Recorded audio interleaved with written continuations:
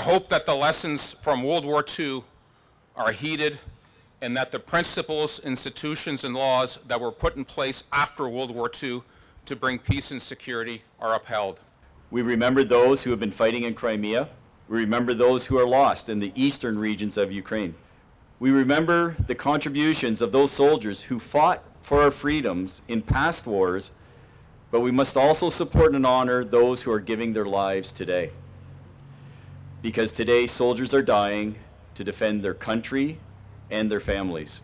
According to figures from the government of Ukraine, since February 24th, approximately 10,000 Ukrainian soldiers have been killed and 30,000 wounded, and thousands of civilians have been senselessly killed. We must remember them.